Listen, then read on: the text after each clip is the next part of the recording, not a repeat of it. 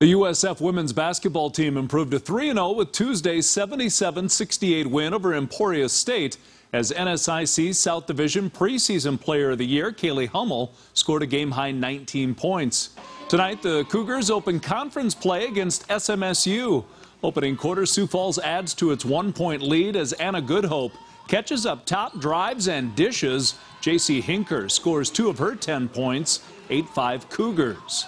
Minutes later, Travis Traphagen and company continue to lead by a point until Malia Reinhardt dribbles twice and buries a 3. She had a game-high 26 points, including 5 triples, 14-12 Mustangs.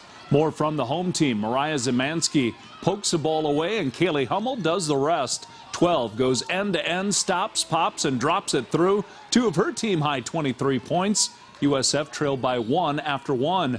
Second quarter, Reinhardt loses a handle, scooped up by Hannah Jones, spins and scores. She had 15 points, Coup by 6, and they never looked back, picking up a 177 win over SMSU.